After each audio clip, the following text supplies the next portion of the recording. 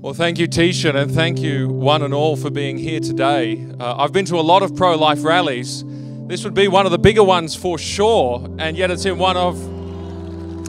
So well done, and yet it's in one of the smaller cities in this country. So well done for that. But as I've been to many rallies, it turns out that I've developed a favourite slogan. And I'm so glad it's on the armbands today, because my favourite pro-life slogan is "Love them both." And it's my favourite because it's true. There is a better way. There is a way to love them both. But also, it's my favourite because it tells us about what we ought to be doing and what we are doing. And I want to affirm something today, and it is that we are here for love. That is why we are here. And I want to understand, what is love? What does that slogan really mean? You know, Jesus defined love. And he defined it with a story, as he so often does. And he used the story of the Good Samaritan.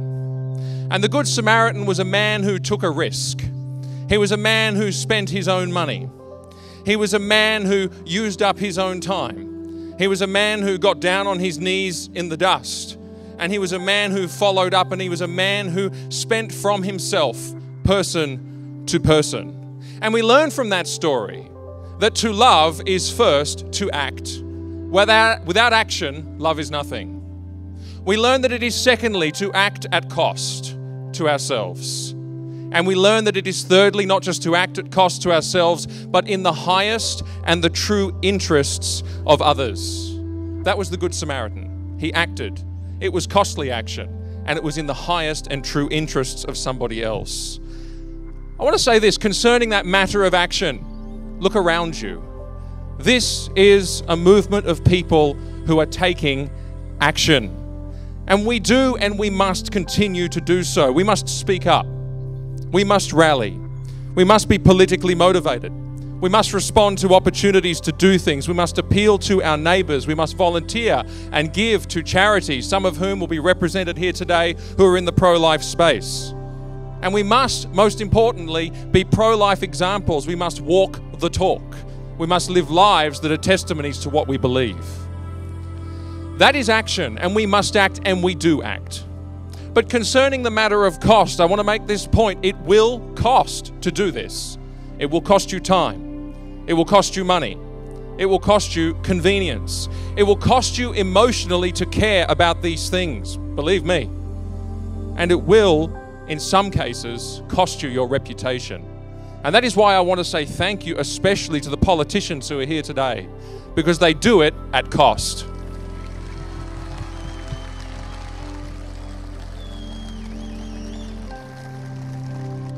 I want to make this clear point as well. It's not merely action at cost, but it truly is in the service of others. It truly is out of love for others, because these things are not for ourselves. If they were for ourselves, we'd be doing something else with our time. These things are for others. They are for the women who we see in our mind's eye who need a better way. They are for the men who we see in our mind's eye who need to stand up and be men. They are for the children we see in our mind's eye who die. And they die terrible deaths when they have done neither right nor wrong, when they are innocent. We say, love them both. And when we do, we speak in the highest and best interests of others. And so let's say again together, love them both. We've got a very excited group down here. We'll have more of this, don't worry. The pro-choice mindset speaks very differently. Do you know, I have found more and more that the final retreat of pro-choice thinking comes down to a single word, or two words that mean the same thing. The first one is choice, pro-choice. The second one is autonomy. And choice, we are told, is what's best. That's where empowerment can be found, in the autonomy to choose to end a life. That is a lie. It is a diabolical lie which is circulating among us, that the best thing we can do in this life is serve ourselves. And we see where it leads when people are lied to like this. When a woman is lied to like this, she terminates a life that needed her. The life that she was created to love and nurture from the very beginning, because from the beginning she was called mother in creation. It terminates a life that he was made to protect and guard from the very beginning, because from the beginning in creation he was called keeper, which also means protector. This is the evil reverse image of love. The love of Christ, the love of the Good Samaritan that was perfected in Christ, says, I will die for you. Choice, autonomy, abortion, they say, you will die for me. That word autonomy is a wicked lie. It kills, it destroys, and it immiserates, because we are not autonomous anyway. It's a lie, it's not true. Our very breath is in the hand of God. But also we are called not to be those who live for ourselves, but those who live for others. And so we stand here today in the full confidence that there is a better way, and that by being here we are doing what we are called to do, which is we love them both.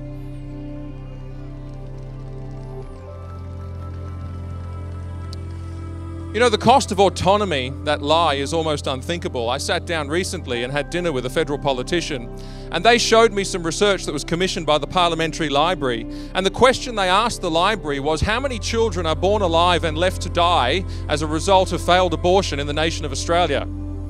Only some states keep that data. And yet over the last 10 years, I was staggered to find that there are hundreds and hundreds of known cases of that very thing taking place. And we know that when abortion to birth is legislated, that practice only increases. And they can dress that up in buzzwords like healthcare and autonomy all they like, but it doesn't make it right. It is wrong, it is wicked, it is death.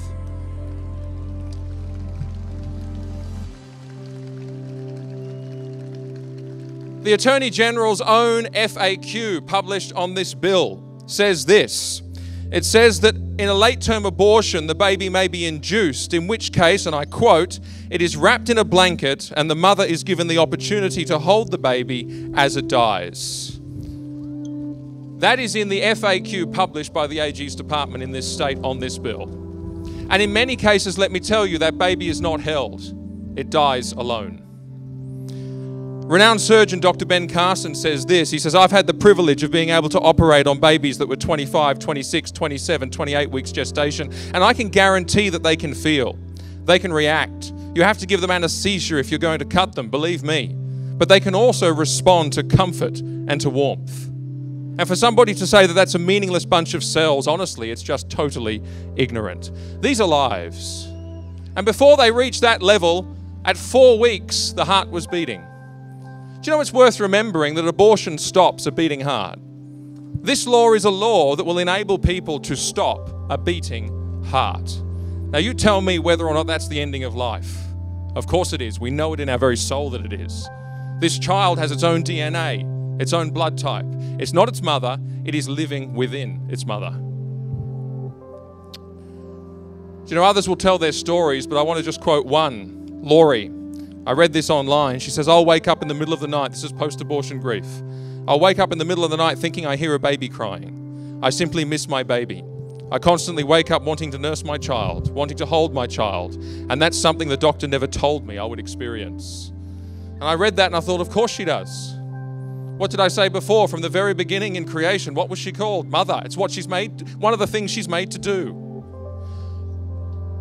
The pain that this lie brings about, the cost of this, is unthinkable. And again, I say we are confident today when we stand here that we are here to love them both.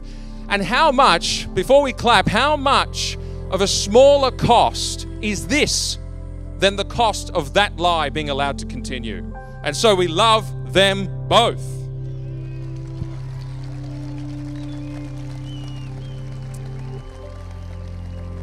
I'd like to finish by reaffirming one thing. I'd like to reaffirm that this is worth it.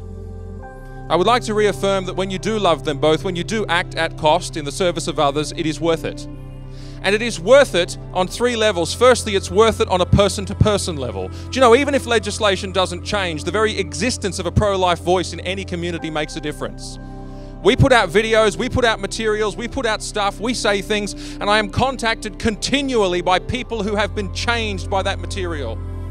And it's the same when there are pro-life ministries, when there's a pro-life voice, when there's a rally in a place like this, it makes a difference. And you can make a personal difference. And I call this the quiet change because often you don't even hear about it. So never lose hope that God doesn't use the voice of truth in any community, even if it doesn't change legislation, to change people and save lives. He does.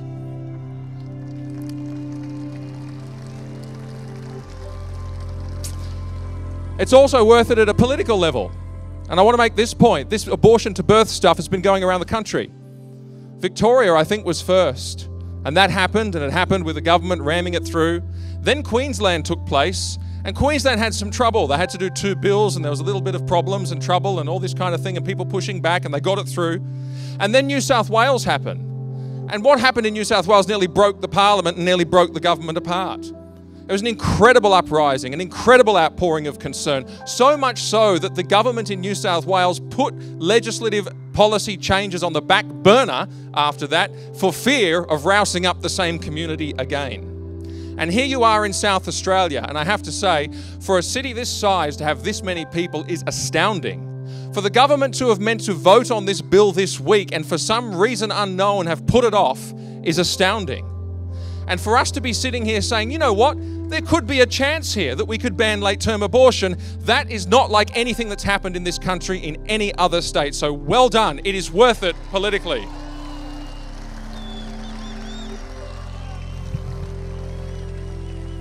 But let me close on this quote, and I quoted this last year, and this is so important for us to raise our eyes and get the big picture. It's not just worth it personally, it's not just worth it politically, it is worth it eternally. There is that quote that many of you will know from Congressman Henry Hyde, and it goes like this. I used to think it was poetry, but there's an important truth in this.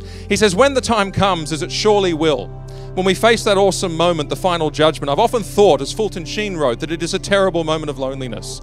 You are there alone, standing before God, and the terror will rip through your soul like nothing you can imagine. But I really think that those in the pro-life movement will not be alone. I think there'll be a chorus of voices that have never been heard in this world, but are heard beautifully and clearly in the next world. And they will plead for everyone who has been in this movement. And they will say, God, to God, spare him because he loved us. And here's the thing, again, it is to love that we are here. It is for love of them both, the children we see in our mind's eye, the women we see in our mind's eye, and yes, even the men we see in our mind's eye. It is to do the right thing. And Jesus spoke in Luke's gospel of using our earthly possessions and wealth and material things to, and I quote, make friends who will receive you into eternal dwellings. And that is what we do here today. We have friends. And I believe many of us who know Jesus will be there to see them one day. And I want to say to you, it is worth it eternally to do this. So let us love them both. Thank you.